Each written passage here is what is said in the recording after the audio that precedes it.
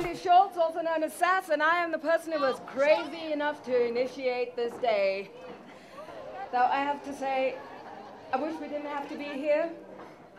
I wish we didn't need a Slutwalk Johannesburg. I wish we didn't need marches protesting sexual violence, marches that need to point out that there's never an excuse, that no one by definition ever deserves or asks to be raped. When that policeman in Toronto thought it was okay to tell women that they should avoid dressing like sluts in order not to be victimized, I don't think he had any idea that that would spark enough anger in the feminine to start a feminine revolution right around the world.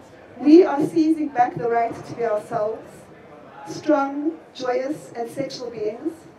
We refuse to be shamed or controlled by the word slut or any other word that seeks to destroy our humanity. We will no longer be silenced. Viva the Slutwalk!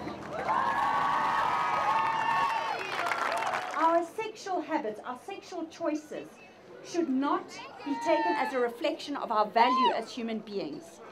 And until the virgin, the woman who is a virgin, has exactly the same precious human value as the prostitute walking the streets, until that happens, we as women and our sexuality cannot really be free. It's mine, it's all mine, it's my body, it's my clothes, it's mine, don't touch it, you can look, but it's mine.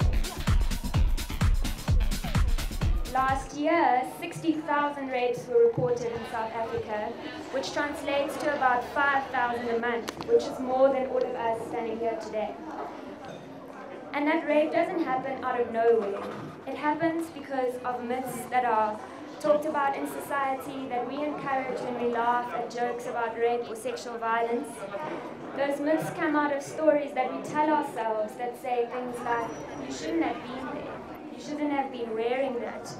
Stories that come from the top that say, she was wearing a kanga, so she must have wanted it. Or stories that come from the top that say, well, she wasn't injured, so it wasn't really rape. I'm here for the girls who were raped in their miniskirts, for the grandmas who were raped in their pajamas, for the men who were raped walking to the club, for the young boys going to church. And you are all here to say we do not want it anymore.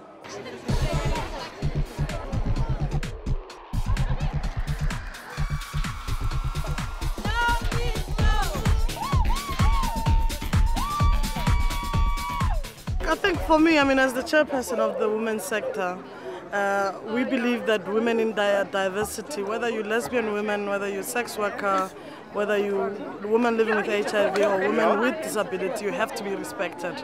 Rape is rape. You need to be respected as a woman. A woman comes first before anything that should happen.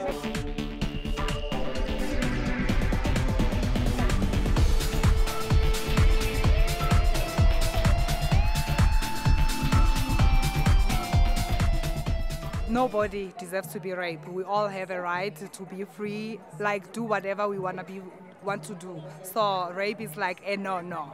So we should stand up and do something about it. Since South Africa has like one of the highest rape cases, I'm also a rape survivor, so we have to stand up and say no to it. I was raped 23 years ago, and nobody ever stood up for what it meant to me. I always felt that whenever my husband touched me, I was a slut. I wasn't worthy of him. And today slut became a different word. It meant that I am worthy, that I am loved, and I am precious. And to me, that's the most amazing thing about today, that I'm free. For after 23 years, I'm free. We need to be able to wear what we want and not be labeled, Yeah.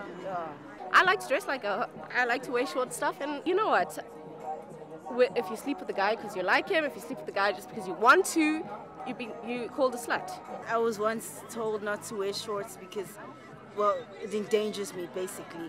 And another reason, back when we were in grade 9, a friend of mine, she was wearing a really short skirt with fishnets, and girls came up to her and they were like, oh, speak about the devil, and in walks the bitch, just because she was wearing a short skirt. I have a very strong stance against rape because I am the result of a rape case. So that's why this is a big thing for me, and I'm really happy to be here, and I'm happy that so many people came and stood up against this shit. We are here in solidarity with the The rape issue. You know, it's getting out of hand now, so it's time that we stand up and fight this together. We're against rape, especially amongst our community, yeah, especially for us women. And the fact that dressing, it has nothing to do with being raped, and there's kids who are getting raped who are wearing huggies, and old women are also getting raped, and they don't dress provocative. So it has nothing to do with one's dressing and one's sexual preference. As well with lesbians also getting raped and killed, and it's also getting out of hand. It's unacceptable. What people want to do with their lives is their own business. It's an amazing cause, especially against rape and women abuse, and even the hate rape against lesbian women.